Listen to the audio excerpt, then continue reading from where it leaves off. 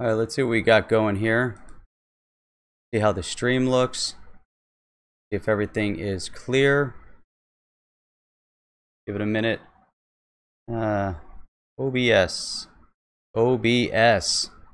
What is going on? Stream health is good. Everything looks good. Let's see what we got. All right. Hey, WB, how you doing? Man, I got everything set up. Had it going. And we are going live. Man, last night I started testing out the OBS and going through so many different settings. So I ran that test to make sure everything was working efficiently. And then this morning, go to fire it up. I don't know what it is. Something's going on with the OBS software. Otherwise, it's my computer. My computer's demise, which could be as well. But I go to fire up OBS and it delays, doesn't open. I try to open it a couple times. Finally, it opens up, and it opens up. Well, the first time I try to open it, it says, all right, hey, Ralph, how you doing? Look forward to seeing you here. We'll wait around. We'll hang out. Man, it's frustrating sometimes.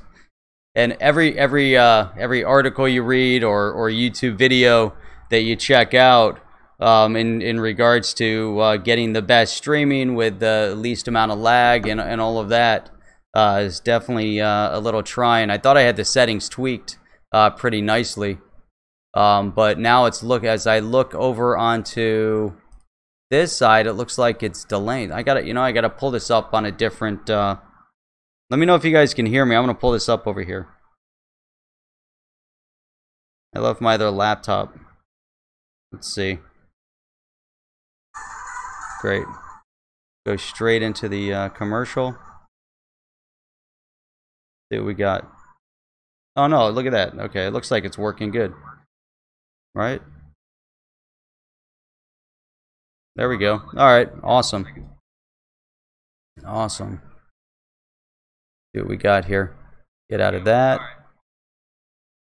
Gonna give it a few minutes when we get some people to join in. It's a little bit late getting started. Oh, I've got to turn down this volume. Hang on a second. There we go. All right, this way I can monitor. Make sure I can monitor the stream and it's going okay. If you guys ever if you see any lag, if there's anything that's held up, just let me know, and we'll get started here in a minute. Sorry for getting started a little bit late. But as I was just saying, I was having some OBS glitches, and in reality, I was a few minutes late putting on the Segfredo Espresso, and obviously that takes priority.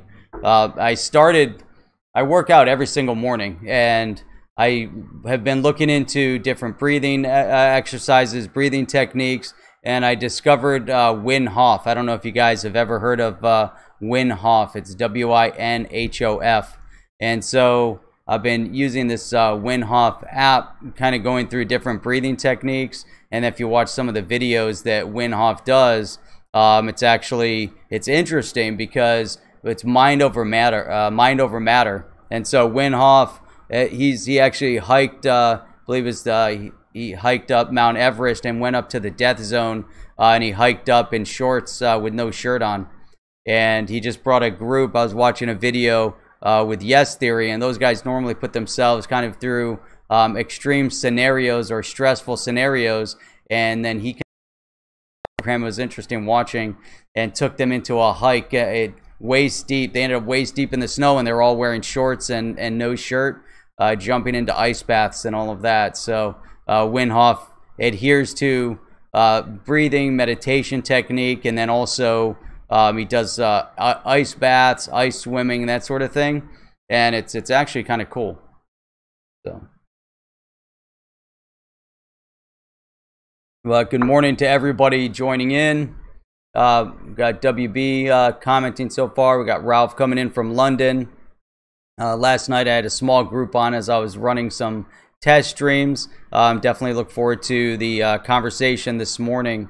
So we're gonna kick it off and really go through some good topics. So there's so much going on right now in this space, and we want to make sure that we cover it. We want to make sure that we kind of dig into it a little bit, make sure we understand it, and when it really comes to, and one of the primary focus points that I've had lately when it comes to digital assets, when it comes to blockchain technologies, what have you, my focus is really into the government clarity, government regulation, and really staying on top of what's happening from that perspective. That's really important.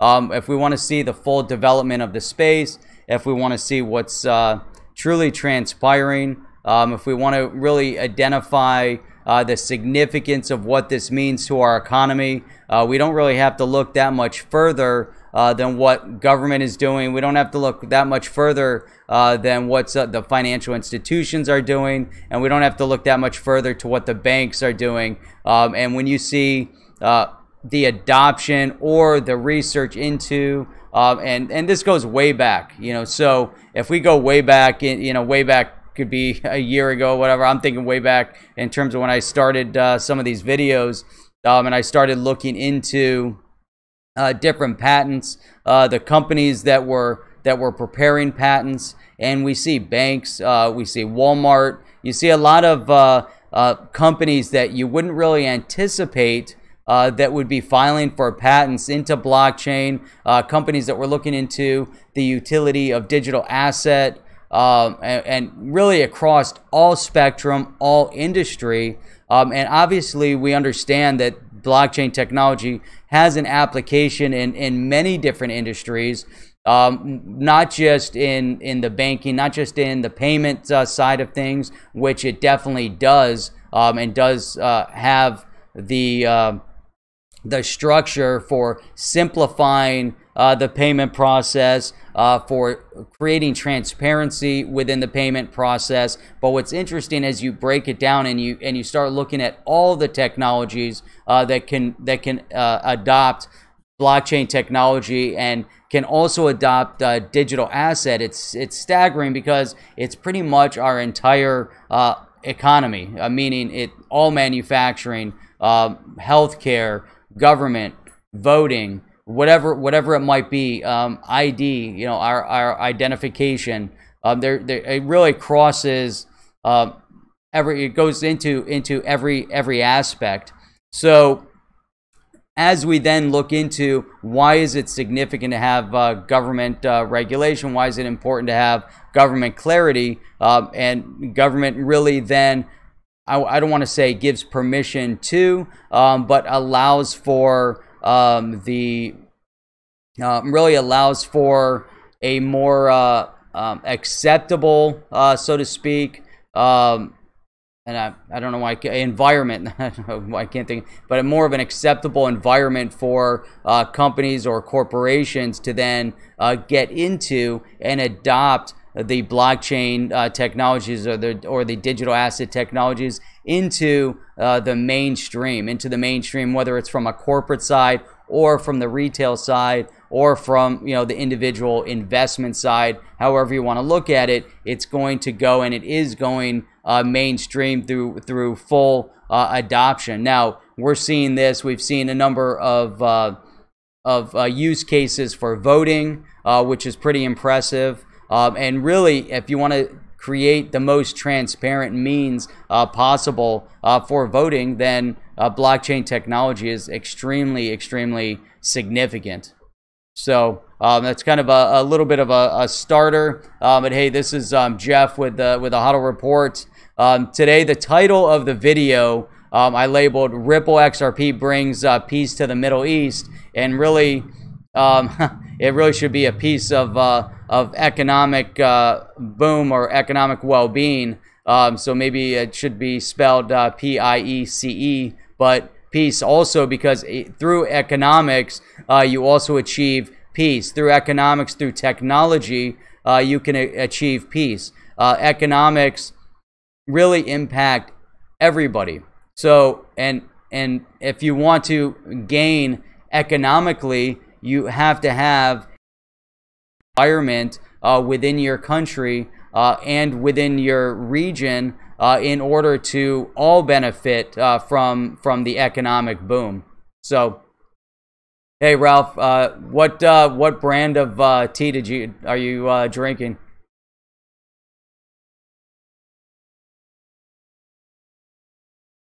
Yeah. So somehow I don't think they are, but maybe. All right, so yeah, so I think yeah that's definitely a part of it, WB. You know, and when you see the integration of XRP, but I'll get into that here in a little bit. I think it's really important. TWG. What is it? There's one. It's out of Boston. It's called Barry's Tea, but you wouldn't know about it. But it's actually the closest to a quality British tea that you can get in the U.S. Other than going for an import, something made in the U.S. But you've got was that PG Tibbs or Tibbs? There's a bunch over at the British store over here. So let me kind of drill down through this. I'm going to break it up. I'm going to go over a few things from a kind of external news perspective. Then let's get into the XRP environment. We'll talk a little bit about what's going on, in my opinion, regarding the adoption of the digital assets, the adoption of XRP within the Middle East environment, and also some of the significance of what's happening regionally that's really changing. And there's a lot of things that kind of came to light recently. I was speaking to somebody that actually works in terrorism research, and it's interesting some of the things that he told me about the Middle East recently. A luxury tea brand that launched in Singapore. Interesting. And I'll tell you what, I've got British neighbors, and there's nothing like going over there for a good cup of tea. I don't know what it is. I don't know how they do it any different than I do. But they said it has something to do with the timing of the tea bag and the water and the right quantity of milk and all of that. And if you don't do it right, so I just settle on espresso. It's a lot easier to make in the stovetop. So all right, so economic piece, we talked about that. Obviously, the Middle East is a huge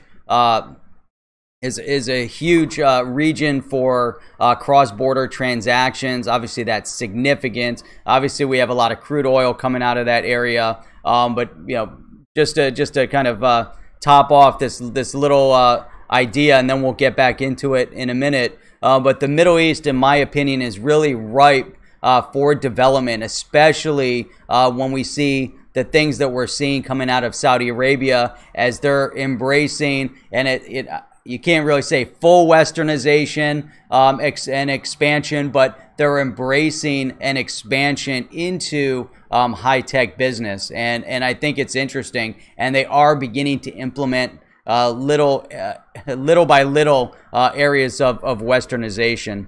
But so going through some of the topics I want to talk about today. So that XRP bringing peace to the Middle East, FUD and false flags from Forbes, that seems to be ongoing. Nigeria in the crypto space, I think that is interesting because we're starting to see and really the base premise of digital assets and the base premise of what blockchain technology can do for us, we're witnessing in some of these developing countries. So when we see in Africa where they have the opportunity to develop a technology, when they have the opportunity to utilize digital assets for the betterment of and you know for their development, the betterment and development of themselves and those around them is really significant. Hey, Spanish Fly, how you doing? Glad you guys could join in. I know it's early. I would actually like to do this earlier if I would start at 7, but then I don't think I'd have anybody joining in at all.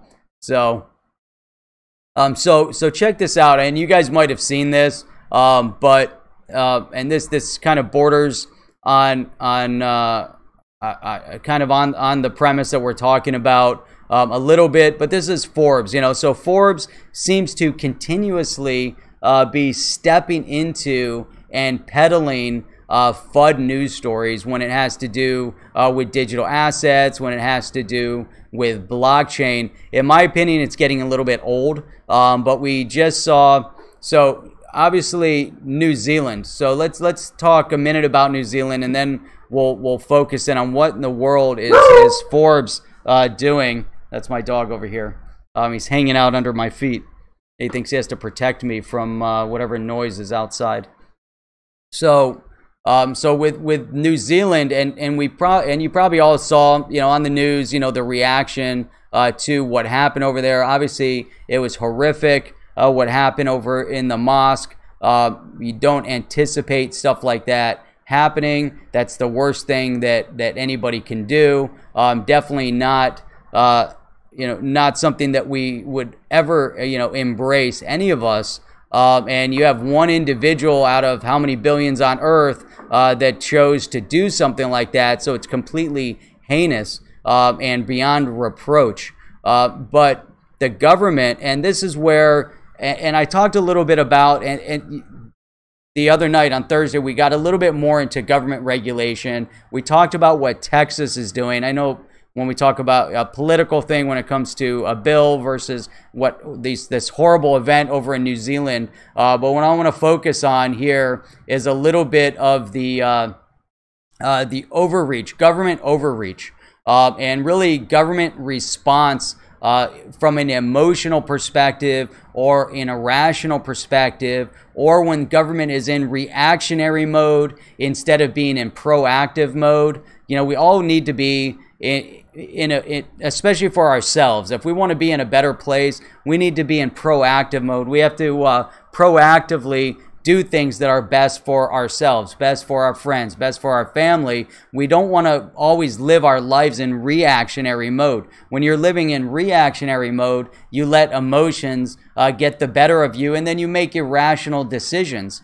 Same thing when you're investing. If you're investing money and you do it and you're reacting to everything around you, but you didn't proactively set up a plan ahead of time, then you're going to start trading with emotions. Now, the government does the exact same thing. So if we look at what happened in New Zealand, and I know it's hard to compare these types of things, but my point is really focused in on government overreach and government reaction. But the government of New Zealand decided to ban all military style firearms based on the act of one individual, which was horrible. But they're starting to make some very illogical decisions and irrational decisions, which are in reactionary mode instead of being in proactive mode, and really trying to identify and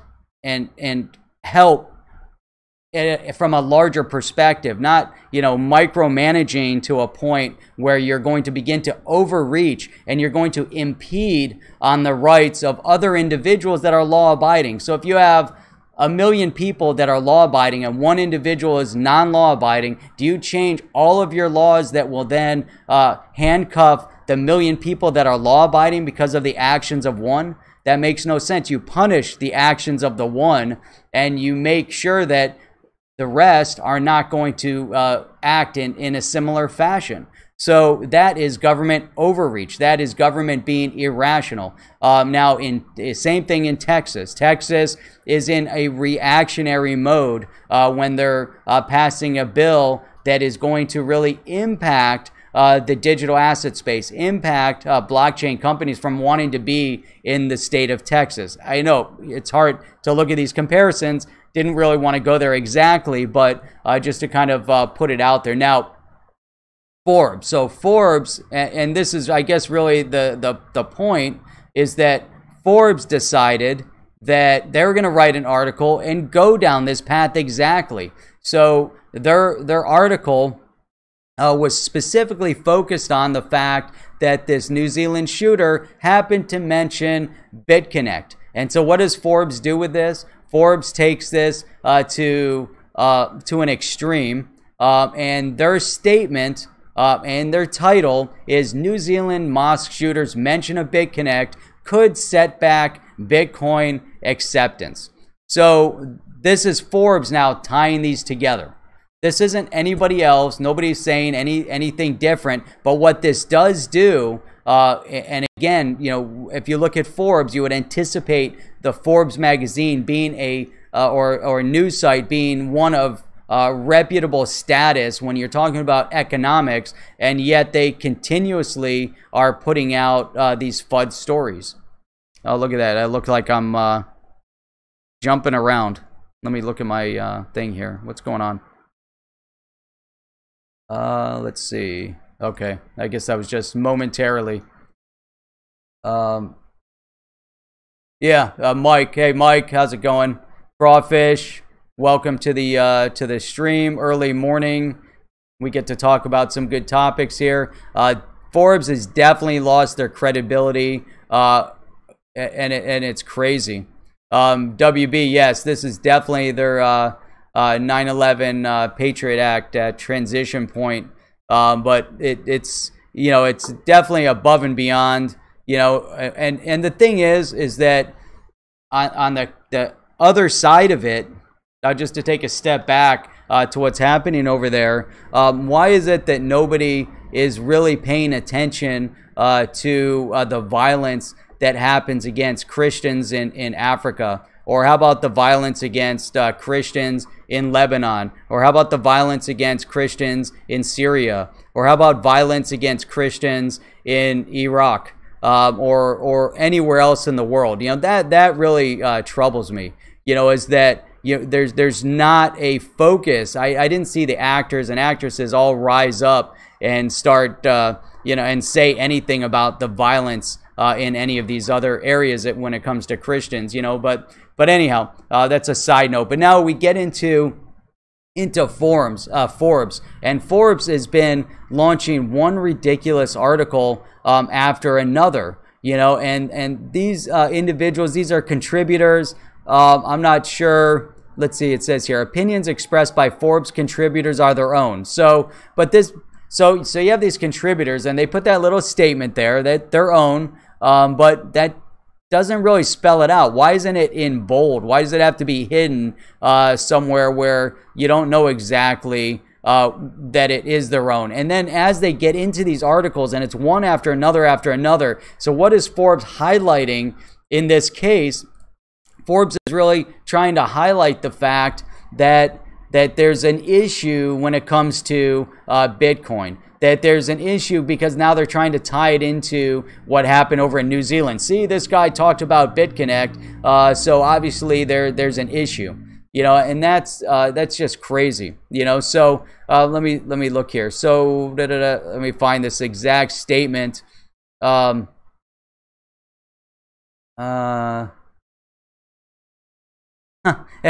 this it's crazy too. So then there's what is it, PewDiePie, and he's one of the I think he's the #1 YouTuber right now, and so he was named, and so that's kind of crazy. And then we have, and then they get into, so they mention him, you know, because of this individual, this terrorist that went over there and did what he did, you know.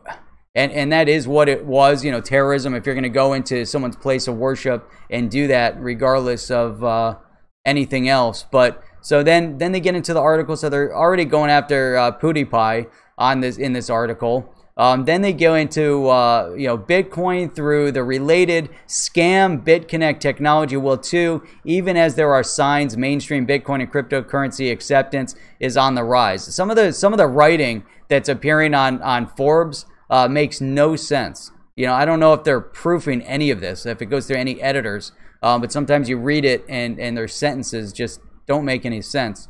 Let's see, Bitcoin and cryptocurrency have long been used. Here we go. So this is the statement, and this is exactly where I think Forbes is going above and beyond into the wrong direction, and it's really promoting the false flag, the false narrative. And now we've seen too many articles like this. But here's the big statement. Bitcoin and cryptocurrency have long been used by terrorists and neo-Nazis looking to avoid law enforcement and their traditional financial system. No, well, okay, we have seen that they just tracked, out of a research organization out of Israel, tracked a direct tie to Coinbase wallets of movement of funds to the terrorist group Hamas. But they actually tracked it and they found it. How about the cash flow of billions of dollars in fiat currency that is traditionally used by terrorists and others that are looking to avoid law enforcement? I mean, hello, that it just doesn't make it. This is crazy. Why not state that? Why not say that that fiat currency has typically been the denomination of what these terrorists have been using? You know, it's crazy. Absolutely crazy. So let me just look over here. Be free. Be free. What's up? No bank will trust another's coin. Oh, you're talking about like JPM coin. What if banks create their own coins? Let's talk about that in a minute. I think that's important. We'll get into that in 1 minute before we get into other things. I think that's a great topic. And if you focus in on what's happening with JPM and some of the others. But hang on a second. Let me see. There's another statement here. Okay, then they get back into why Bitcoin. Then they say U.S. grocery chain Kroger, after a row with payments processor Visa, was reported to be looking at Bitcoin as one alternative. So here he is bashing it in this article. So the headline of it's New Zealand Moss shooters mention a BitConnect could set back. Then they get into the terrorists using it. Then they're talking about Kroger adopting it. But it just kind of, let me see here. Then they get into some other technologies, and they talk about heavyweights like Jack Dorsey to Steve Wozniak have spoken about their belief. You know, so is he bad-mouthing it? Is he not bad-mouthing it? But then he he sums up. So he puts all that in the middle, and then he's trying to create this balance, and then he sums up. Oh, you know what? Let me put this article. Let me just put the link. Yeah.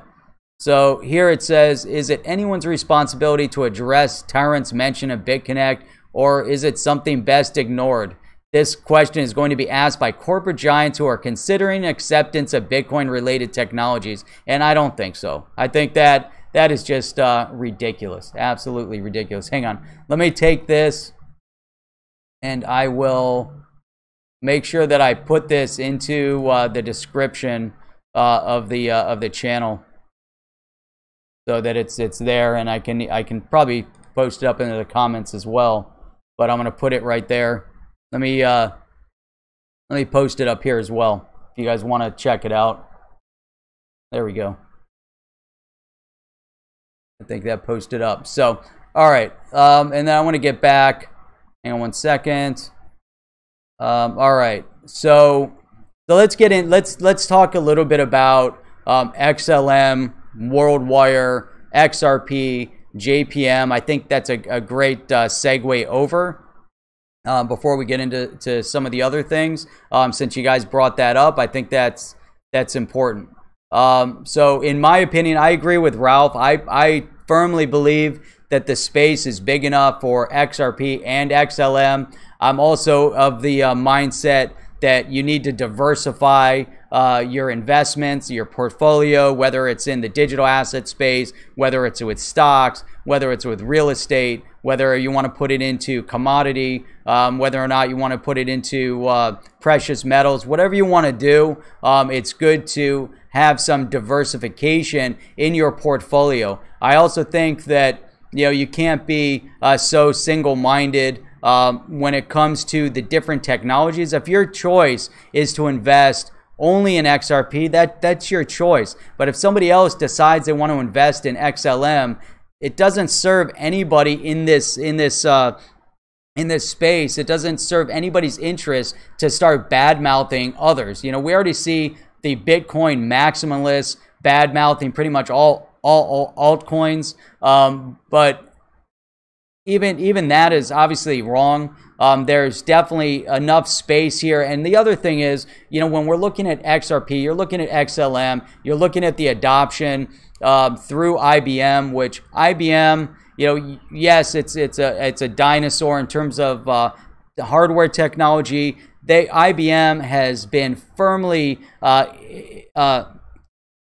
really firmly in place with corporations globally. It's definitely a name that's recognized from a hardware perspective, from a mainframe perspective. IBM is definitely well known when it comes to the banking industry as a whole. And so the fact that they're getting into the payment space probably isn't that big of a surprise, being that they've already been there. So if you have a blockchain-based company, a software-based company looking for a partnership to get into that space, obviously Stellar did their homework and IBM did their homework, and they ended up coming together. And so I'm not saying if Ripple, the RippleNet solution is better, or this new WorldWire is better. That's not the point right at this second. The point is there's enough room in this space for both of them. And I talked about this on a previous video, but you know, with that, you know, there's definitely enough room, and the focus with all of that really needs to be on,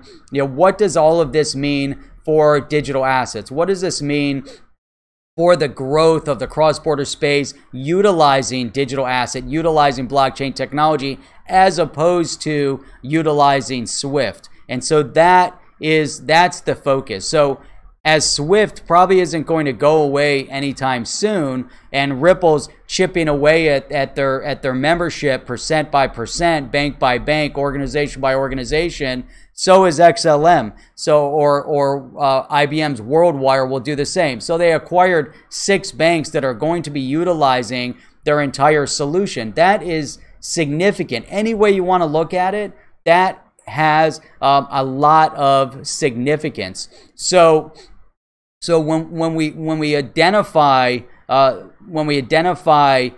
movement and the trend in this space as we're moving into the digital age of cross-border payments, why in the world would we want to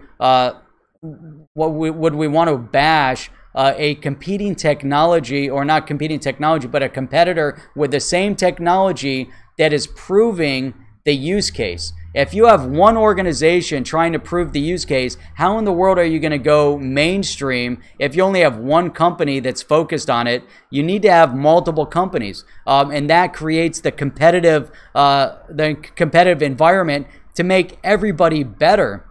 Because at the end of the day, you want to make sure that you're providing the best solution to the end user customer, whoever that might be, whether it's retail or corporate. So through that, you want to make sure you're providing the best solution. But if you're going to provide the best solution, then you really need to have competition. Otherwise, you become static. And if you become static in your development, then you're not going to push the boundaries and try to do something better, because you're going to say, hey, you know what? I've developed ABC and it works fine. I like it. And now this other company developed A, B, C, and D, and now you're like, holy crap, I don't have D.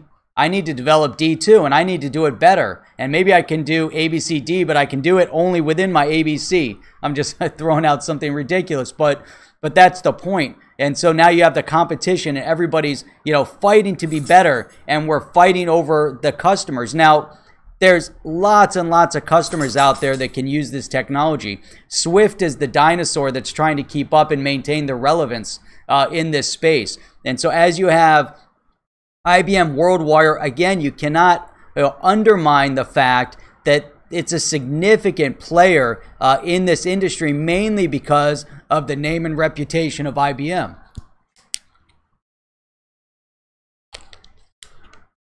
So to that note, we really have to look at it and say, okay, we appreciate the competition. Now, if you want to get into an internal argument or a discussion, you know, it just got really dry in here. I shut off the dehumidifier that I run. So, so you can have a discussion and analyze the viability of IBM WorldWire as opposed to RippleNet if you're going to compete in the same space. You know, then that definitely makes sense. You see, what's that say? Tapped line, tapped line. Yeah, I agree. And welcome to the channel, John Adams. Welcome to the channel. Glad you guys made it on. Welcome everybody else for joining early in the morning. Glad you guys are here. I really appreciate that, and you know, joining in on the conversation. There's so much to talk about.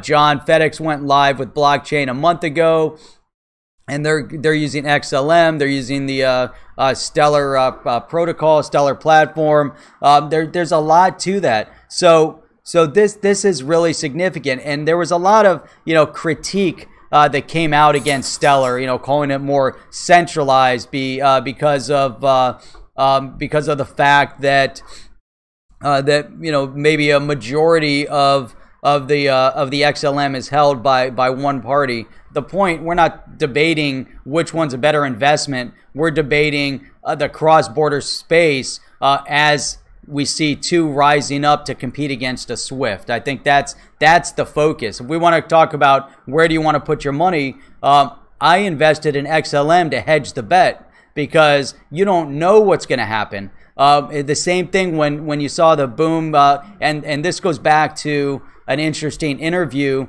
with Jeff Bezos from the late 90s. That was I think it was on CNBC, NBC, whatever. But it was posted up there on Twitter for a little while. And if you look at the significance of what he said, was that during that time frame, nobody knew who was going to come out on top. You have a lot of amazing technologies, and there were some companies that didn't make it. But he didn't know either. You know, for Amazon, you know, was Amazon going to succeed? His focus was the customer, providing the best customer service, the best customer support, the best customer experience with the best pricing.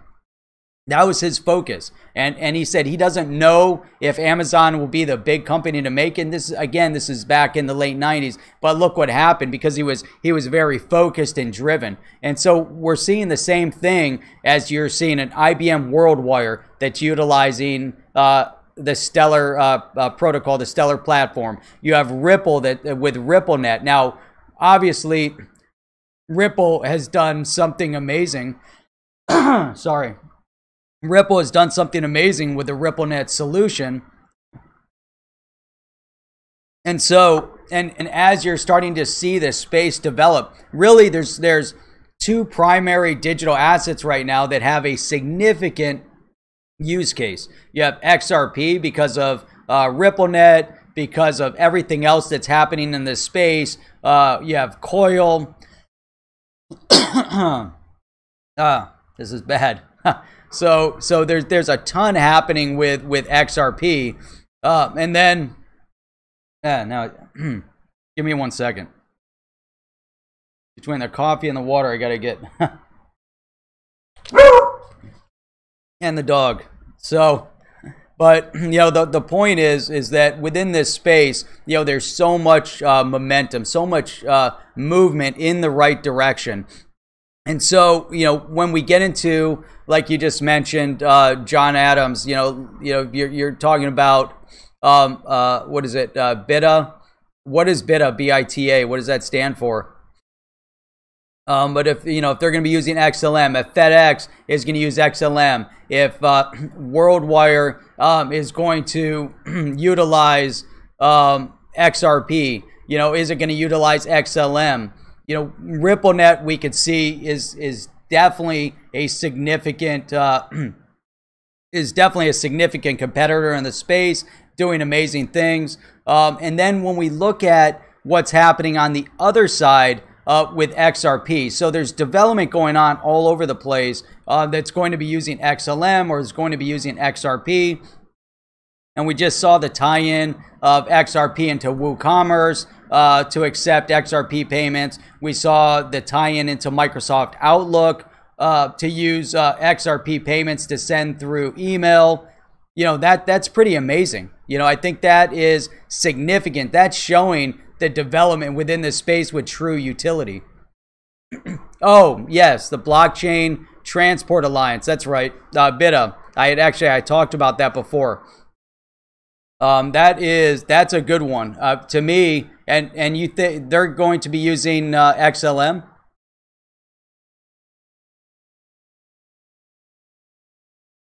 I think, yeah, that's amazing. That's really impressive when you look at the transport. Now, overall, the utility of blockchain within the logistics space is amazing, and it's so needed.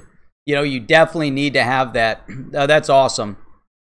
So this is where, so now you take that sidestep and you look, and, you know, I'm just providing my own opinions. You got to do your own research, make up your own mind on how you want to invest, what you want to invest in. But me personally, you know, I diversify stocks, get into digital asset, diversified in the digital asset. You're better off, you know, in the long run, diversification. So it's interesting, you know, XLM being utilized in logistics, XRP being utilized in payment, and then we're going to see the XRP ledger being utilized in many other areas, just like you're starting to see XLM being utilized based on the Stellar platform as well. So there's really, again, when you look around, how many other digital assets have real live use cases that are being implemented as we speak right now? And so that goes back again to XLM and anybody undermining the fact that IBM WorldWire has tied up a relationship with 6 banks, because it's not just 6 individual branches that they tie up with, it's 6 banks, you know. And so within that customer, you know, how many branches could there be? Just like with Ripple, when RippleNet, they have a partnership, or they have 200 customers that are currently utilizing the RippleNet solution. I mean, that's, and the number of branches, you know, so it becomes, you know, it really becomes amazing as to what can happen. So so that's on that note. Let's see, Ralph, sending value through email is major.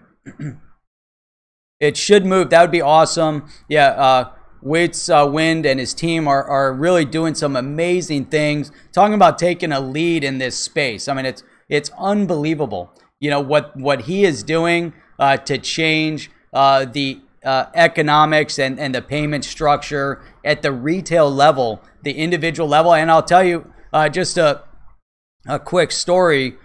So this past week, or it was actually last weekend, I contacted Extra Hardcore. He does some great graphics. I reached out to him. I said, hey, you know, can you do some graphics for me?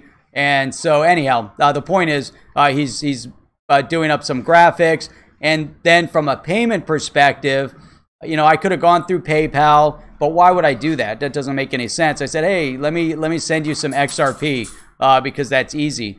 And within seconds, he received the XRP. That was the first time that I'd used XRP to buy, and it was the first time I used a digital asset to buy anything other than other digital assets. So I thought that was amazing, and I just sent it, you know, wallet to wallet. Now imagine if I could have sent it to him through Gmail, or, you know, obviously I could have used the XRP tip bot to send it, you know, but that would be relatively limited in terms of the scope of. It's so easy, and there's no processing, so that's so awesome, you know. So without the processing, the high processing costs. So if you do it through PayPal, PayPal takes their cut, and then if I would have processed on Visa, then they would have gotten their cut. They get their 1.5% to 3%. PayPal gets what, 1.5 to 3%. I don't know what it is. So on the buyer's end or the seller's end, he takes a major hit every time someone uses PayPal. He takes a major hit every time someone uses a credit card. Now, if you're able to transfer through a digital asset like an XRP or even XLM, since we're talking about that, the transaction cost is minimal. And so the seller doesn't take that hit. So imagine if from a seller's perspective, obviously in a creative environment, it's your time. You're just selling time for money. But if you're selling a product, if you're selling a good and you have a markup on it, and let's say your markup's 20%, but now you're taking 6% of the value of the product and you got to cover cost of transaction. Imagine what that does to your bottom line. So now you have to factor in, well, if I'm going to lose 6% from the cost of from the sale price of the product that I'm spending in transaction, now I've got to increase my price point in order to cover that so I can get the margins that I need when I'm selling my goods. Otherwise, I'm not going to be in business, or I've got to cut back somewhere else. And so I think about this all the time. So if you're selling a $100 item and so you've got your 6% or your 3% transaction cost, but imagine now if you're selling a $50,000 good, you know, and someone wants to put it on a credit card, which happens.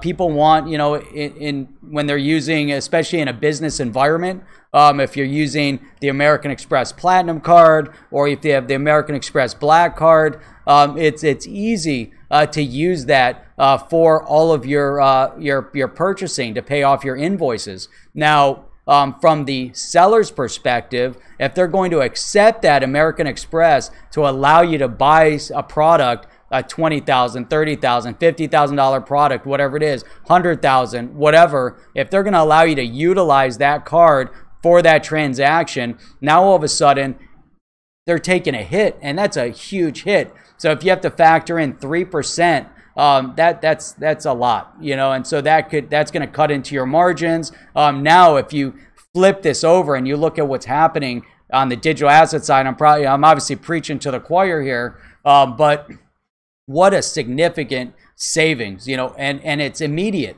So when you do it, here's the thing, and this is the tie-in, and this is part of what needs to be corrected or added. I don't want to say corrected. Part of what needs to be added is consumer protection. So when we look at, and there's a side note, the Token Taxonomy Act, if you look at what's going on from a congressional perspective for regulatory clarity, the Democrats are really focused on consumer protection. The Republicans are very focused on jobs and business growth when it comes to this space. You know, but consumer protection is important. So if I'm going to transfer over, $20,000 or $30,000 to you, then I want to make sure that I'm protected. That if you don't deliver, that my money transferred over isn't going to be tied up. You know, meaning that I have some sort of action that I can take. Now, is it okay for me if I transfer $30,000 to you and you don't deliver the goods? Obviously, you need a third-party intermediary to facilitate and mediate that debate. Obviously, that's what attorneys are for. But you need some mechanism in place that could, you know, tie up those funds temporarily. Almost like, you know, if you're doing an international transfer and you're using a letter of credit and you're using an intermediary bank that is then holding those funds until the letter of credit terms are fulfilled from both the buyer and the seller's perspective. So something similar needs to happen. Now, when you're buying with a credit card, the credit card and the credit company basically works as that intermediary because but they're transferring the funds over to the seller. However, if the buyer, for whatever reason, decides to complain, the credit card could very easily take those funds back and penalize the seller. So it's important, even in the utilizing digital assets, to have that intermediary as well. So anyhow, all right. Kind of went down that path, and meant to focus here. If you guys have any feedback, comments, let me just go back up here a little bit.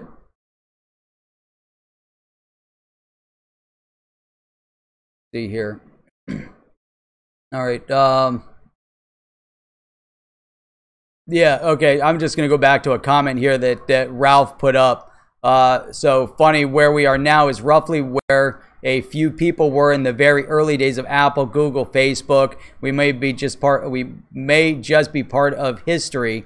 And I do agree with that, you know, but we don't know the exact direction that all of this is going to take. We can surmise the direction it's going in based on the history of other companies. And you see the growth trend.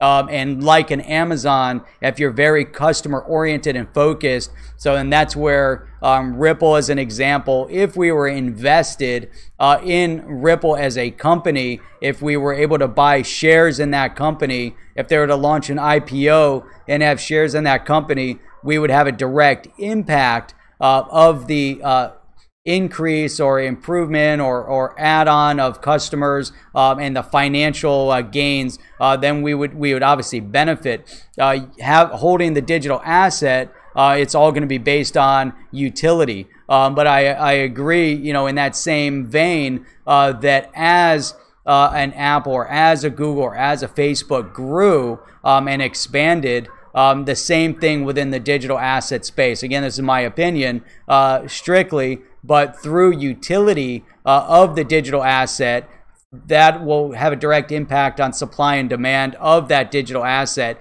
And this is just, again, focused in on what could potentially happen within this cross-border payment space. Now, hey, Ed, how you doing? Glad you could join in.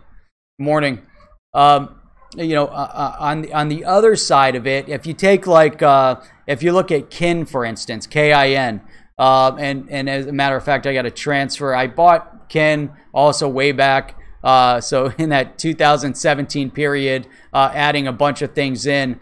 But Kin is an example. Their only purpose and utility was to be used in their messaging platform to exchange whatever. And I thought it was interesting. I didn't put a lot in it, and it was super cheap. And I said, if it just goes up a fraction. So at that time when I first got in, I was thinking, I said, oh, you know what?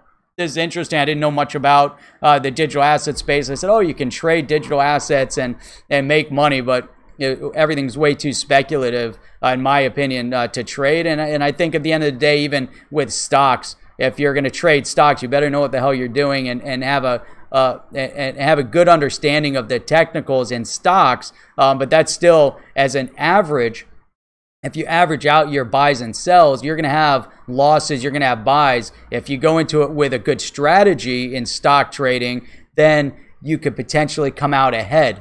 And so you have to be so careful. And that's, I stopped trading pretty much immediately in the digital asset space, but I bought and held a Kin. But my point is with Kin, for instance, what's their utility? You know, what's their real, you know, where's their expansion? They don't really have full global utility and expansion potential. It's very limited. It's a cool use case. Similar to now Facebook. Let's say Facebook decides to have their Facebook coin. That could be interesting from their perspective. And we talked about that on the last stream on the fact that it could be worth billions of dollars to Facebook if they have their internal Facebook coin. You know, to me, that's interesting.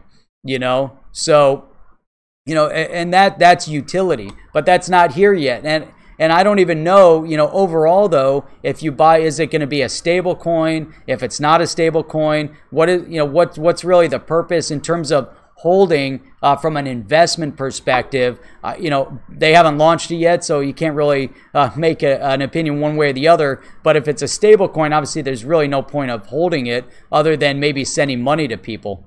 You know, so if you're on Facebook, you know, maybe buying and selling in their marketplace, maybe there's savings. You know, again, one of the purposes of an internal stable coin is to save individual sellers a transaction cost. So if you're going to use a Visa or a MasterCard and get dinged that 3%, as a seller, I would much rather accept, if I was selling on Facebook, which I don't and I won't, but if I was, I'd much rather accept if they did have a marketplace that was actually beneficial. So let's say their marketplace was like an Amazon. As a seller, I would much rather accept the stable coin, or let's use Amazon as an example. If Amazon has an Amazon coin, I'd rather use the accept the Amazon coin as a seller to not get the ding of that 2.5%, 3%, or whatever those transaction costs are. That makes the most sense. Let's see here. WB. The thing about XLM is the supply keeps increasing. Astral Wallet helps by paying you interest in XLM every Tuesday. I don't know anything about Astral Wallet. And increase in supply. What's up, Rob Cash? Glad you can make it on. Yeah, if you guys check out Rob Cash's videos, man, he's awesome. I love Rob Cash. Let's see here, Ralph. I can help. Honestly, I can't help thinking that the price of XRP is being held down for some reason. Our conspiracy theories out there getting to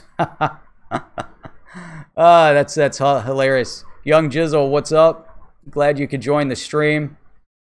I don't really buy into conspiracy theories per se. However, as we're focused in on time is it here? Oh, 9 o'clock. Okay. As we're focused in on so I just got sidetracked. But yeah, so are they holding down XRP? I mean, you could probably make an argument for that. That somewhere, especially, but I don't know. Maybe I'm not smart enough on the economics to really look at the bigger scope, the bigger picture, to identify exactly what's happening at the banking level, at the corporate level. But is there manipulation of price in stocks? Of course there is. You can see it because of the media, the media frenzy, one way or the other, and then through the corporations. We don't know what goes on the inside. We'd hope that everything is based on a supply and demand of an individual stock. Hopefully that's the same. With the digital asset space, we saw the feeding frenzy of digital assets at the end of 2017, beginning of 2018, which led to a speculative ramp up of the digital asset valuations and pricing. Now, from that perspective, can they hold back the price? If they're hiding, and I still don't really get the full scope of how the OTC, if there's an impact from the OTC trading. I'm not sure if there's an impact or not from OTC trading. I don't know if OTC trading mutes the impact on pricing. Maybe someone on the stream now has some feedback on that. That would be interesting. I don't know. But to that point, it does, to your point, I guess, it does look like they're holding back the pricing potential of XRP. But really, again, so if you have to look at both sides. That's why it's hard to buy into manipulation. And I would like to believe that they're manipulating and holding it down. But I firmly believe also that the price of XRP is tied to utility, and so that's where are the banks and financial institutions waiting for this regulatory clarity from the lawsuits to make a determination as to whether or not XRP is a security? That's all we can surmise is that's what's holding it back. Now, if you don't have full utility of the XRP, it's not going to increase in price, because there's, you have the speculative buys and sells. Now, are they building the base? I think they're really establishing the presence for what could potentially happen with XRP. But really, yeah, I agree with what John just said. You know, it's a sleeping giant, and you got to hold. You know, you just got to huddle and wait and see what happens. You know, whether it, seeing the ramp up isn't going to happen overnight. We saw the ramp up of the speculation and that speculative boom move very, very quickly. But there was a ton of FOMO involved, especially in the media and the media hype as they saw it ramp up. But then you're also looking at a ramp up of years, you know. So and so all of a sudden it kind of came to that point where, you know, where everyone got super excited about the technology. And, you know, and what's interesting, if you try to do a comparison between the digital asset space and the high-tech boom, you saw a feeding frenzy of the high-tech boom also of you know, the internet companies in the 90s. And they were just giving money away for free. Anybody who put a .com in their name got money. You know, and now we saw that same thing. Anyone who had a blockchain in their name got money. You know, and it was crazy. So, you know, use case, and utility, I think is the name of the game. You know, is the same exact criteria for the internet companies.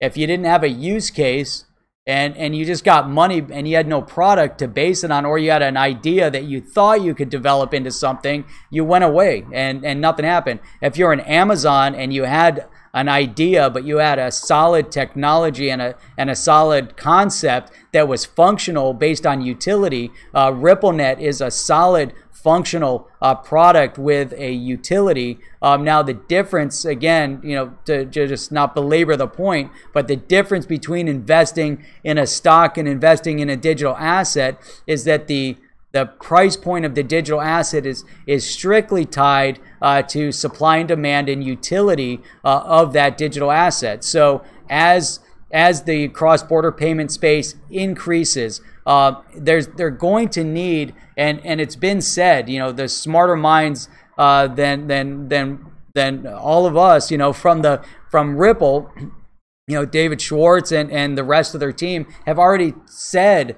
that in order to facilitate what they want to see happen within RippleNet when it comes to liquidity and overall settlement, they need a much higher price point of XRP, and that only makes sense. So you know, that's really, you know, the focus point. Let me see here. Let's see. I missed a bunch of stuff going on. You guys are having a great conversation here too. So that goes back to B. Johnson. I don't understand why a 30 to 32 cent price point is a sign of stability. Well, you know what? Right now, that's where it's at. That's the stability point. What, you know, if the stability is at 30 cents and you're not seeing huge fluctuation, then it's stable. It's establishing stability. Now, yes, would we be happier if it was at 50 cents or $1? I think someone else brought that up. You know, if you want to invest in this digital asset space, and you want to keep buying into it, let's say, and you're going to dollar cost average, would you rather dollar cost average at 30 cents, or would you rather have to start dollar cost averaging and buying at 50 cents to $1? You know, so from that perspective, obviously we want it to be in the lower area. If we want to see gains, obviously we want to see it go to 50 cents or $1. That only makes sense, you know. So I think that's, you know, from that perspective, right? Yeah, Rob agrees. So now, you know, can it go higher? Obviously, that's why we're all investing in a digital asset at this point, is because, you know, we're all speculating that the technologies are going to bring it to a much higher level. Do people invest in a you know, people are investing in a Bitcoin because they see it as the digital gold, you know, because that's what's been promoted, you know. So that's just the opinion, you know, and that's my opinion. Also, you know, I think that even with a Bitcoin, you know, what's the difference between investing in a Bitcoin and investing in gold? The only reason why gold has assessed a value is because, you know, over the centuries, people have said gold has value.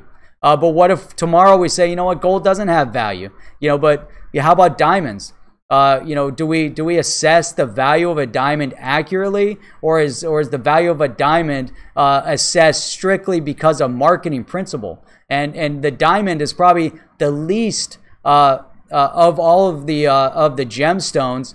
A diamond shouldn't have the value that it has because they're in abundance. But they claim them to be in scarcity. But there's other gemstones that are so much nicer and so much better than a diamond. But the reason, you know, they've embraced diamonds because it's around, you know, wedding and you know, everything else. So they've artificially placed a price point on the diamond. It doesn't have to do with supply and demand. It's strictly marketing, you know. But you know, from an investment perspective, you look at a gold, you know, obviously people are investing in gold because it's claimed as a scarce item, but it's also, gold is accepted by the community at large as a means of value. So it's the same thing with the digital asset. It would be the same thing as, let's say, a Bitcoin, you know, store of value of a Bitcoin. You know, why not? They've created an environment where we're moving to a digital form of payments. If the world accepts Bitcoin as a store of value, then it's a store of value, and we've assessed a value to it. It's just as simple as that, you know. So utility will win. Exactly, John. You know, that's exactly it. You need to have utility in order, and then you have to have demand. So, you know, that all makes sense. All right, let's see. BNB. Look how it pumped 300% in 3 months. I still believe BNB, that is the Binance coin, and you know, that one is, and it's interesting too, because you know, I didn't get into BNB. You know, yeah, Charles, that's exactly it. You know, Effie's, glad to have you on the chat. Let's see here. A bull run isn't what XRP needs. Well, that would just increase the price a little with FOMO, etc. Utilization, exactly, 100%.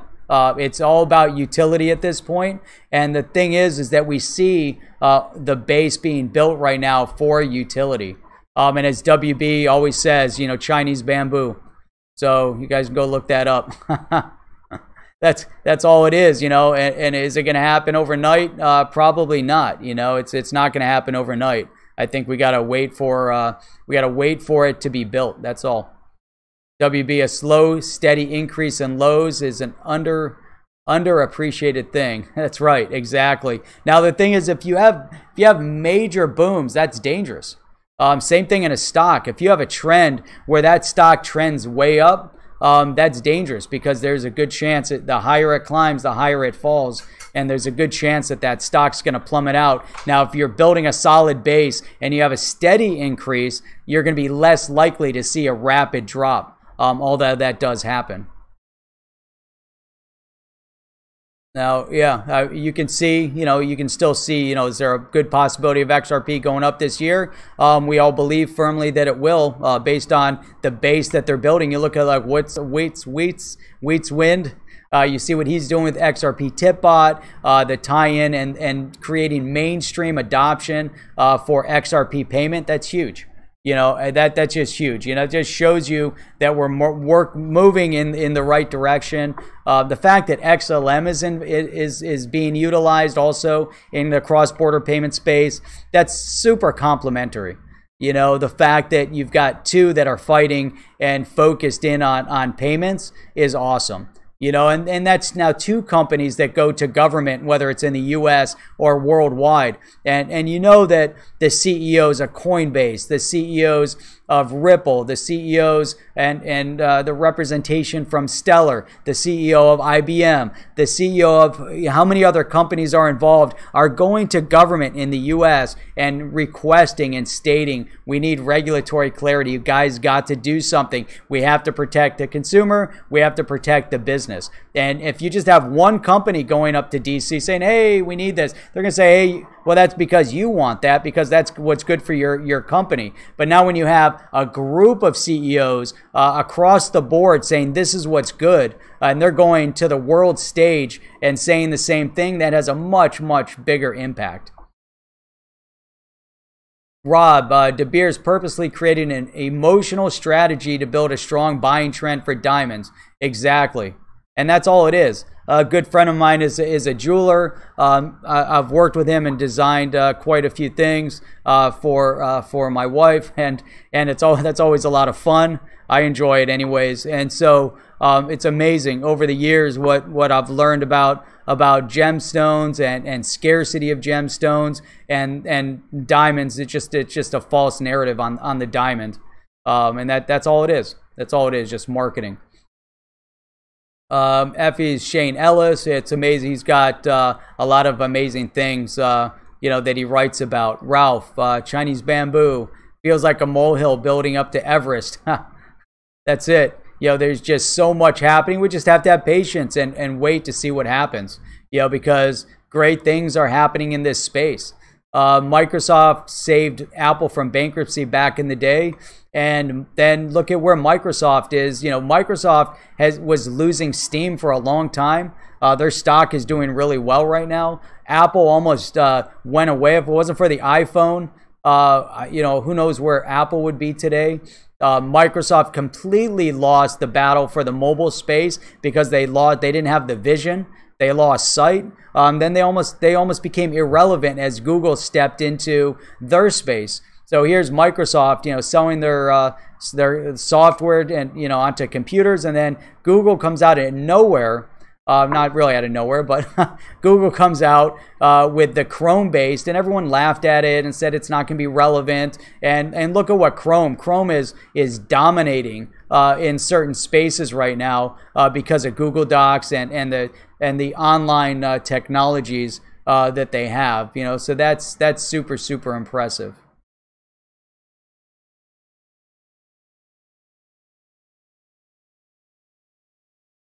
All right, let's see here. All right, let's go. Let's see here. All right, so that's a ton on that side. Now let me get into kind of what we wanted to talk about. Let's see. Where were we at? Like an hour 20. Whoa, didn't want to go this long. so anyhow, hang on. Here we go. All right, so this is significant. Now, this is really what I titled the title that I put to this live stream, which is Ripple XRP bringing peace to the Middle East. Now, in the beginning, we talked about economics. We talked about the importance of what economics can do as a whole for. Hang on a second. Let me pull this up here. There we go. All right. All right, now where did my article go? Okay, there we go. Hang on a second. Where did it go? Great, it just froze up. How do you like that? It just froze my article. Hang on a second, there we go. All right. I don't want to allow anything. Here we go. Okay, so here you have,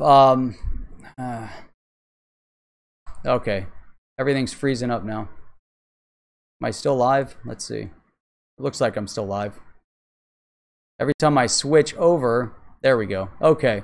So now here it's interesting. So this article was on Ethereum World News, but the focus really is a Sharia compliant crypto exchange. So there's one in Bahrain called Rain, and now is going to be accessible on Rain, a Sharia-compliant cryptocurrency exchange. If you get into Sharia investment, based on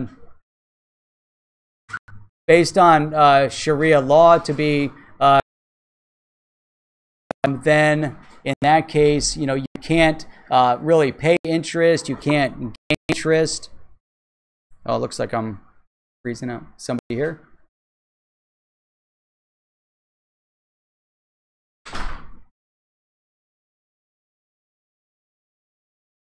All right, it looks like I'm frozen. It looks, oh, there we go. Did it open up? Still froze, there we go. Nope, okay. Ha, that's hilarious. I'm definitely timing out here.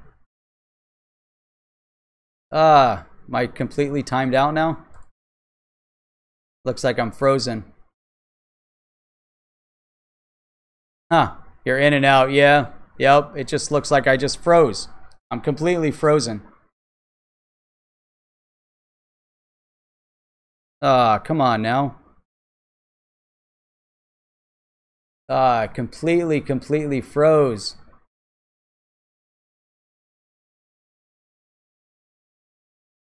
Oh, there we go. Okay. Is it back? How long am I gonna time out for?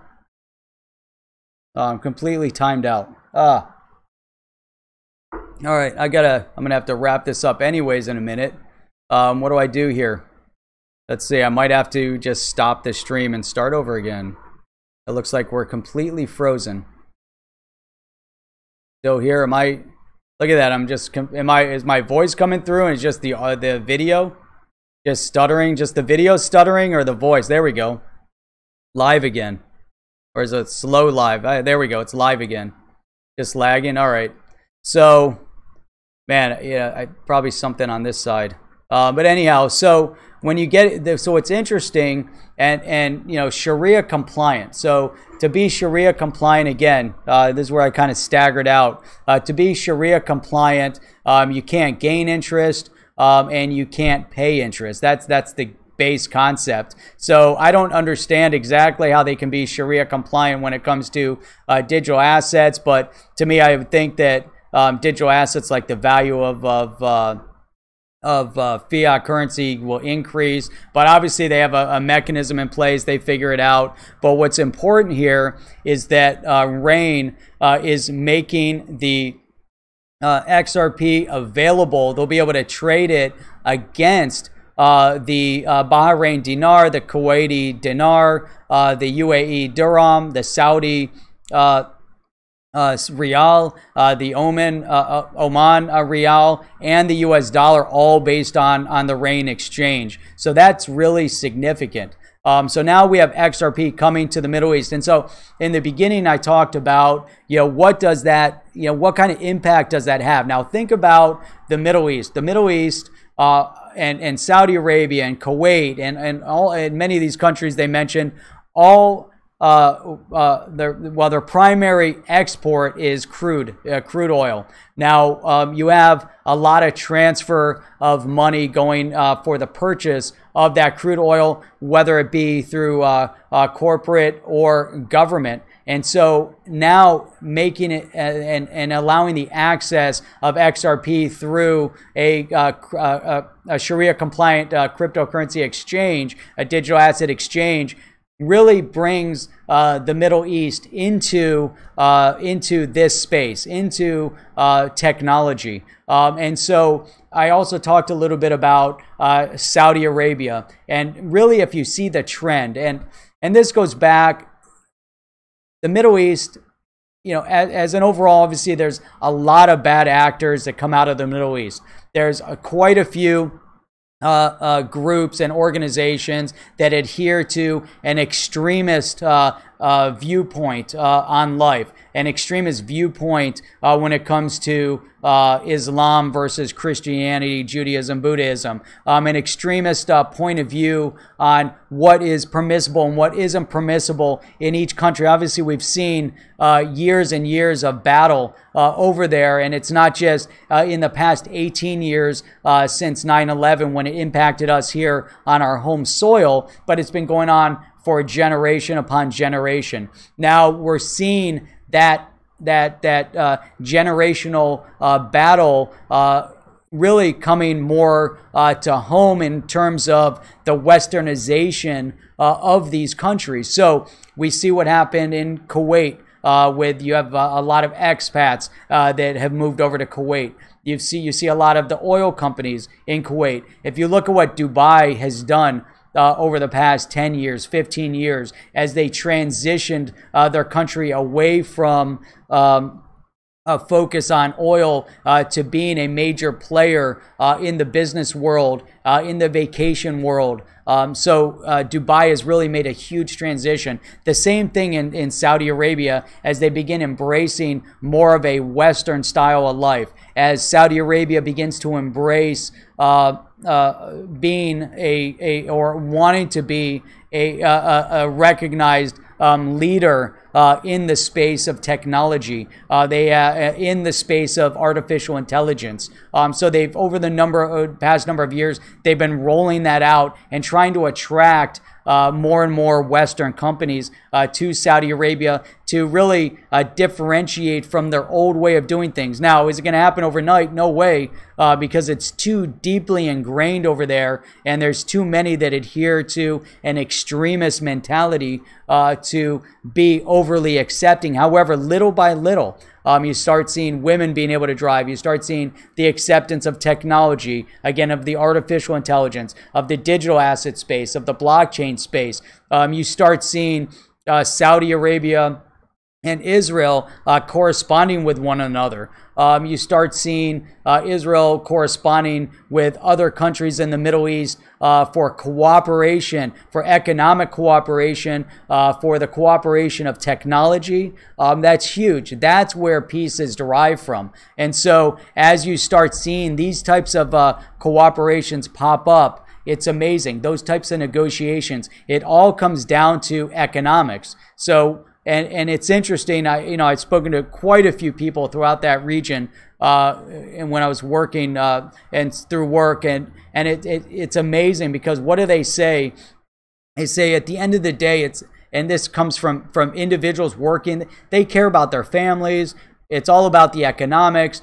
Everybody's the same. They want to really make something great for themselves and their families to rely on, for time to come. So that's important. So if you can take that mindset, and the reason why I really focused in on this, and the significance of what the cross-border payment space means for the world, and as we see this transition into this new economy, and we start seeing what can happen with Ripple, what can happen with XRP, what can happen with, let's say, an XLM, or with a Bitcoin, etc. And as it becomes adopted and utilized, and they call it a Sharia compliant exchange, whatever, that's important. But as it becomes adopted and acceptable in the Middle East, now you start seeing, and you brought up BIDA earlier, so now you see the easier transition and transaction of money for crude oil, for whatever it might be, through digital assets. To me, that's amazing. Yeah, that's really, really amazing. And one of the statements that they had here in this article, and this came from, Rain shall concentrate their effort availing their assets to high net worth institutions as Islamic hedge funds, as well as super capitalized family offices in that country. And then they said, this is a major milestone in the cryptocurrency and Islamic markets. This is the implementation of Rain's mission to provide the Middle East with a cryptocurrency exchange that meets the highest standards in terms of regulation, accessibility, security, and trust. So if anyone says that digital assets are not the wave of the future, just look around.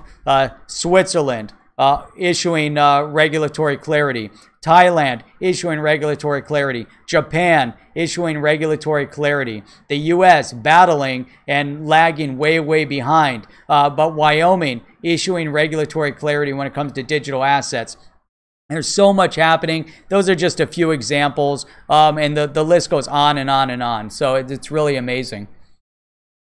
Sorry, I kind of lost focus here. I'm going to have to wrap it up. I got to, in a minute, I'm going to have to jump off here. We got somewhere we had to be in a little while, but let me try to wrap this up with some other statements, and then we'll kind of be on our way for the morning. Ralph sounds a bit philosophical. Crypto may just bring about more peace in this world. We can discuss all the positive strides made in Israel and Saudi Arabia in the same chat. You like that? It's awesome. Who would have ever thought that you could have that kind of a conversation? You know, and so as you look at the structure of the Middle East, and that was the point, you know, and if you go back 10 years ago, you go back pre 9/11, the whole makeup of the Middle East, it was completely different. You know, and so you look at it, you look at these war zones now, and you see the struggles in the Middle East, and it becomes very obvious, you know, where the negative actors are. It becomes very obvious, you know, when you see where you see the positive reform.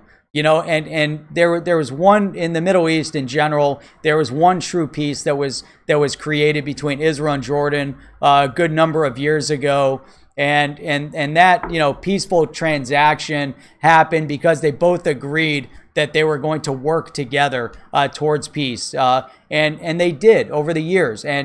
And behind the scenes, Israel did provide a lot of security for Jordan. Whether they'll admit it or not, that's a fact. But Saudi Arabia coming to the table, and they have to embrace the region for the betterment of the economics, for the economy of the region. Why shouldn't the Middle East be a booming economy as a whole, as a cohesive unit, to compete against Europe, to compete against the US? You know, and I think that's one of the rational thoughts as they begin to westernize and implement. But then as you see all these bad actors, whether they're at the top leadership or from the terrorist entities that have unfortunately invaded and infiltrated many of the countries, and then you have the bad seeds, you have the bad actors like Iran and the Iranian government, which has implemented their bad seeds in Lebanon and in Syria, and their antagonistic approach to the Middle East as a whole. And because of that, it's interesting, it's also facilitated and helped push Saudi Arabia and Israel together, which you never thought would ever happen. Economics is everything. John, yes, Venezuela, hyperinflation, volume spiked in purchase of Bitcoin. That's true. Venezuela collapsing. You know, there's so many different things that we could really get into if we want to get into the geopolitical discussion, economics. It's amazing. It's truly amazing what this digital asset space is going to mean for the world and for the economies of the world, but for peaceful existence of different countries with each other, as they tie in with each other, as they simplify the relationships with one another. That's the message. That's what it's really all about. And that's it, Rob. Man, digital assets will give a lot more wealth and financial control back to the people. That's the premise. You know, that's what it's all about. Take it from those that are trying to manipulate and control. And that was the point. Also talking about Nigeria. You know, they've totally weaponized economics and our financials. The government does that. They do that to manipulate the people, and they do that well, and they do that readily, relatively easily. You know, and it's a shame. You know, but when you keep people oppressed, then at some point there's got to be a cry out. You know, and so you can only oppress for so much, but where the oppressive nature doesn't always necessarily come from. WP, thanks. Check you guys out. Check you out later. I'm just trying to summarize my thoughts. Thanks for being on. Thanks for bringing the Chinese bamboo.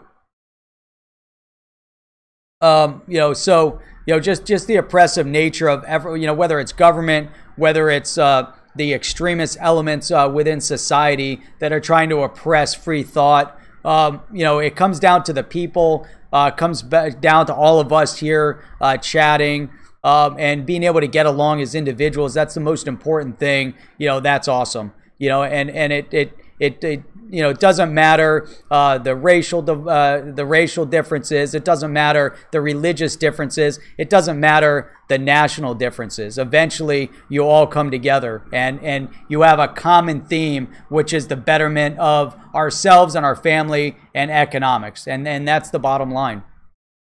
The government will have to stop taking my money. Yeah, you know. So, you know, they're and that's bad. You know. You know. So that's the thing. you know, we have to all get along. There are quite a few extremist elements within the world that are dictating the outcomes, and we got to put an end to that. You know, we all have to work together to put an end to that. To really live, live in peace and harmony, so to speak. So let me just summarize here. I went a lot longer than I anticipated. So just to kind of wrap up real quick on just one more note when it comes to regulatory clarity. I pulled up an article here. Where'd it go? Here it is. And this has to do with the CFTC and BACT. So the CFTC is the Commodity Futures Trading Commission. And per this article, this was on Yahoo Finance, the U.S. CFTC Commissioner Dan Berkowitz says the futures and options markets regulator is working hard on the BACT proposal. While he refused to provide an approval deadline, he did say that the agency is not anti-crypto or anti-blockchain. There you go. I think that's a huge statement. That's definitely a huge statement. The commissioner of the CFTC specifically states the agency is not anti-crypto or anti-blockchain. Like WB says, Chinese bamboo, have patience, and this market will develop. Same thing on the SEC. We see the commissioners. Now I'm timing out again. So if this comes back, I don't know if this will come back or not. It's timing out. All right. Oh, I guess I'll be back here for a minute. Let's see. It freezes, it times out, and then anyhow, I'm gonna wrap it up. I gotta go. We got somewhere to be. Totally appreciate everybody coming on. If this works, let me see here. Yep, I agree. Totally appreciate everybody. Enjoy your weekend. Enjoy your Saturday. Glad you could come on to this live chat. If you're hearing this, I'm not sure. If you are, that's awesome. Hopefully it kicks back in. Looks like I'm frozen. Not sure if this is going to transfer over. I'll just put a message out here. You coming on.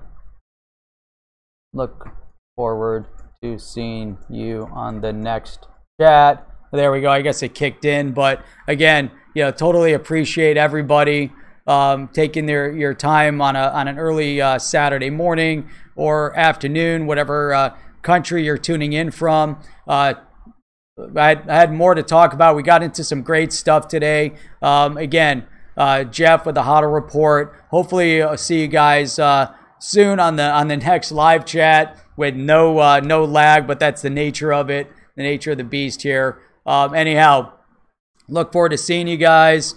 Again, keep one thing in mind. I'm not a financial advisor, so everything I'm providing is my opinion only, which I'm sure you guys completely understand. And at the end of the day, we got to do our own research and hopefully, engage more and more in the community like this.